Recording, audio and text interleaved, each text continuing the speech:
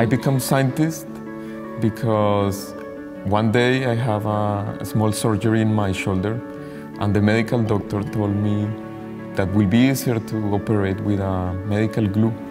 And after the surgery, I realized that I wanted to do that. I wanted to create a material that can solve that problem. My job is to do research on finding new solutions for the industry, the building construction industry or the automobile industry. So we try to make either new materials or improve the current materials in the market, and we try to play in the lab to create new chemistries, new materials.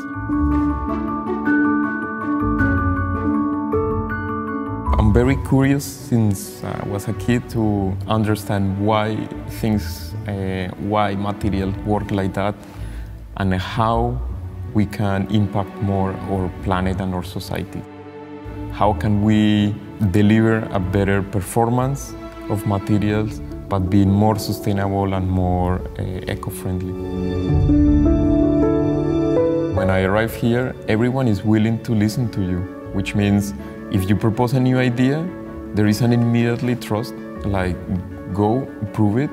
You have our support, which means now I'm doing this every week, every month, talking with my colleagues, with my group, proposing new ideas, and I have the opportunity in this company to go to the lab and work on these new ideas.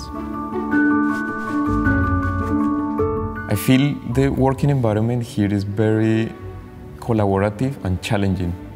I compare this to the classic playing tennis, someone better than you, and you can get better like this.